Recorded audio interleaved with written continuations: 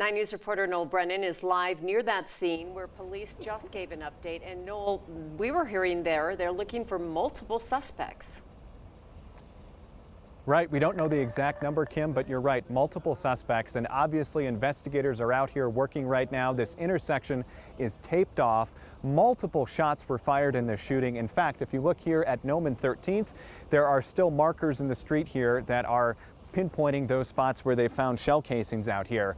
Aurora Police Chief Vanessa Wilson, she spoke to reporters out here in the last hour, so here's what we know about the shooting. Happened about 12:45 at Nome Park, just north of the high school. 6 teenagers were shot. The youngest is 14, the oldest 18. All 6 are students at Aurora Central High School. Chief Wilson said one of the teenagers was in surgery, but all are expected to survive. Police believe it was a drive-by shooting and there may have been a shooter or shooters on foot. No suspects are in custody right now. We did speak to a man who lives right across the street from Nome Park, and he tells us he heard about 30 gunshots this afternoon. I was going to look out the window out of curiosity, but another wave of shots started happening. So then I just, hit the ground, locked my door, and then as soon as the shots were done firing, that's when I started calling 911, and that's when I had finally looked outside and I seen one of the kids that got hit that was sitting at the bench over there. Aurora Police Chief Vanessa Wilson said that all of the victims, their families, are cooperating in this investigation. She's asking that anyone who knows something to come forward, especially if you have a ring camera that may have captured a piece of the shooting. Aurora Police could really use that in their investigation.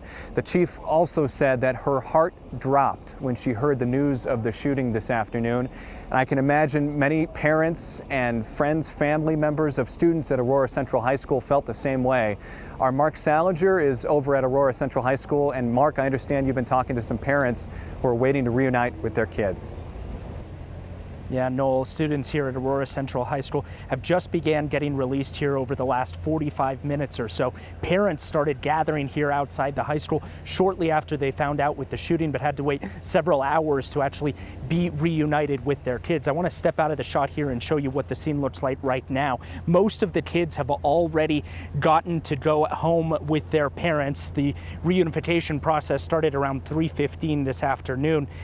Now, it was a scary afternoon as some parents and grandparents described getting texts from their kids and grandkids telling them they were hiding inside because there was a shooting outside.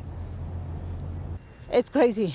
That's so, the feelings that we get, it's bad. Because to know, my granddaughter is in there, it's crazy. It's crazy for me.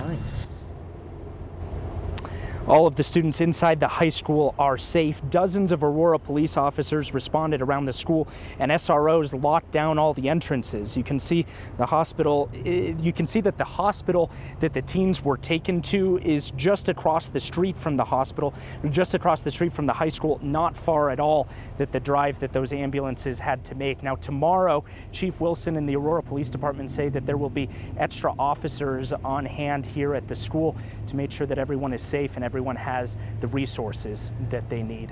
Tom and Kim. Yeah, you referenced the school resource officers, and we heard Chief Wilson about 45 minutes ago talking about one of those resource officers applying a tourniquet and what she described as a life-saving technique. Yeah. So a very important role played there today. All right, there's much more on this story throughout the next hour or so. We'll keep checking back with you. Thanks, Mark. Thank you, Mark.